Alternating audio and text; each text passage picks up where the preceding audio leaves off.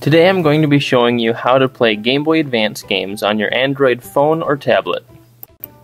First, you'll need an emulator to play the games. This is basically a virtual Game Boy. I use My Boy Free. You can find it in the Play Store or use the link in the description. Next, you'll need a few games, also known as ROMs. An easy way to get ROMs is with ROMs Free, again in the Play Store or the description below. Open up ROMs Free. You'll get a warning message at the beginning, but just click OK. Scroll down and find Game Boy Advance. Notice that the free version of this app only allows 5 downloads before requiring you to purchase the premium version. I only have 3 downloads left. However, there is a way to get more ROMs from CoolROM.com for free, which I will be covering in another video. So go ahead and click No. Go through the list and find the game you want to download. In this case, I chose Pokemon Emerald. Go ahead and download. Once your download has completed, open up My Boy. You should see a list of your downloaded games. Selecting a game will start it up in portrait mode by default.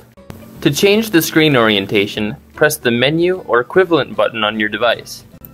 The settings menu can also be found by pressing the wrench in the upper right-hand corner of the initial screen.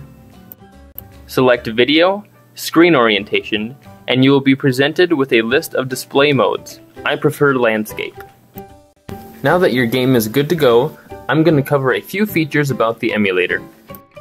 My Boy supports a save state feature that lets you save at any instant in the game. However, you can only load states with the premium version.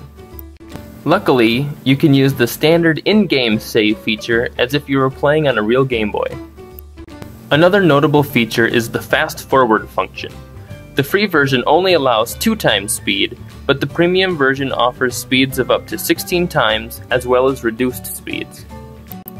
The reset button acts like turning your Game Boy on and off, and in order to completely exit out of the game, you'll have to manually close it through the menu. This is nice when you get a call, need to send a text, or possibly want to search for some Pokemon stats, and you know your game will be there when you're done.